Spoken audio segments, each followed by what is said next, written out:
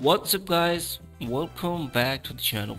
In this video I'm gonna show you how to fix launching issue for Super Mario Party Jamboree in any Switch emulator like Yuzo, Suyu or Sudachi Switch emulator. So let's get started.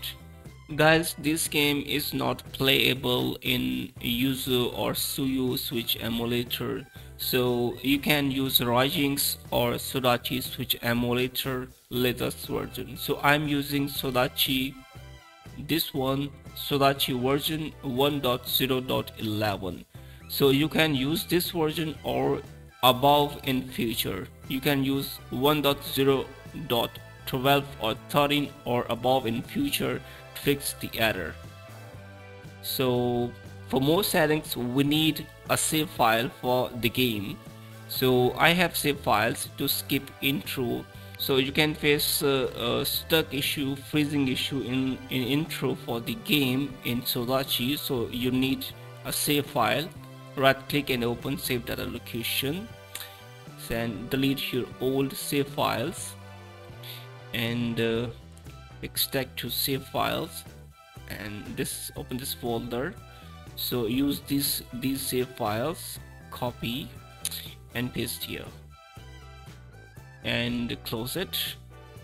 For more settings and solutions, go to emulation and configurations, and you can use Vulkan or OpenGL. So you can try these options one by one, and vertical sync should be on.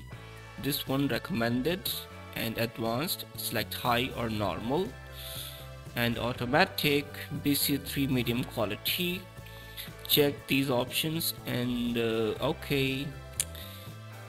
And if you're still facing crashing issue, then go to the game, right click and open and remove all pipeline caches, and yes.